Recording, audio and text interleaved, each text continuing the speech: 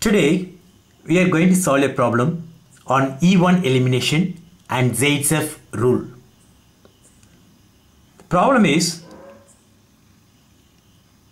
when this ketone is treated with methyl magnesium bromide followed by with H+, we get two products A and B. A is trisubstituted olefin, B is disubstituted exocyclic olefin. About this reaction, 4 statements has been given. In that, in the first part we have to predict which one will be major and which one will be minor. And the second part deals with the number of signals in the C13 NMR of that compound.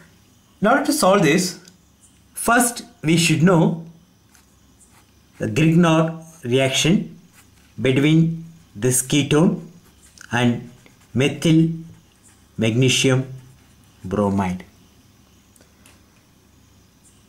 In methyl magnesium bromide, the methyl group has negative charge. So it can act as nucleophile, can attack ketone to give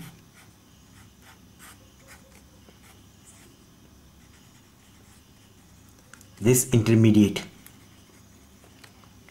which during workup takes proton to give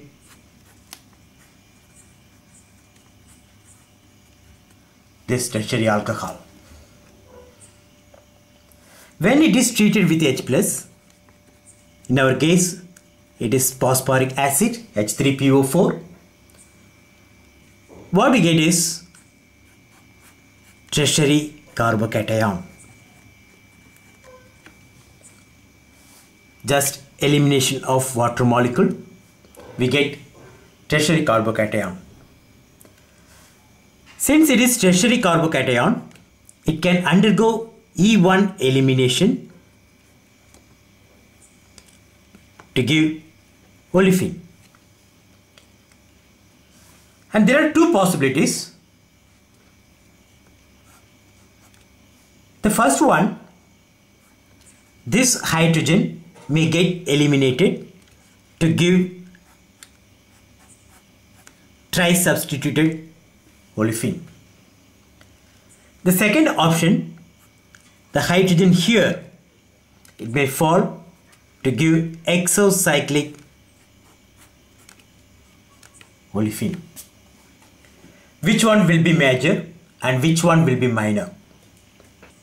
In order to predict that, you should know Saytzev rule. According to this rule, highly substituted olefin is the major product. So if you compare these two products, this is trisubstituted, but this one it is disubstituted. So the major product should be the trisubstituted product and the disubstituted should be minor.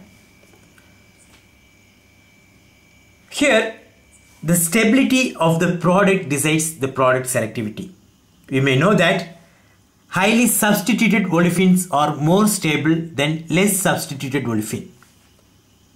So the stability of the product decides the product. Now this is A and this is B.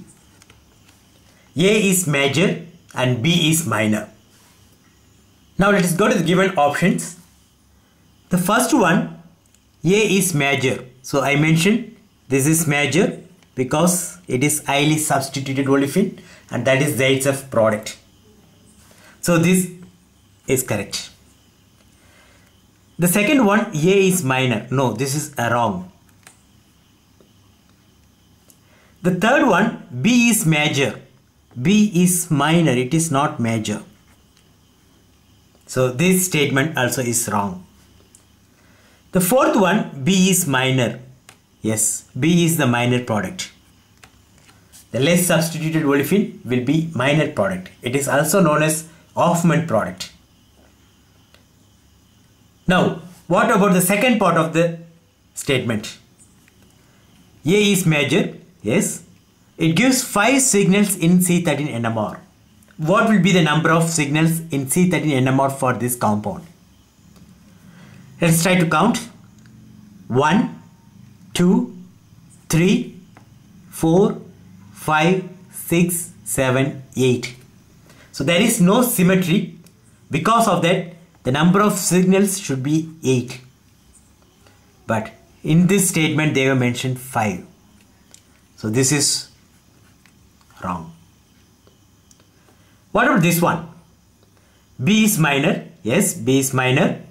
And it will give 5 signals in C13 NMR. The number of signals in that 1, 2. This and this, they are same. This and this, they are same. So we get 5 signals. So this is correct. Answer is 4.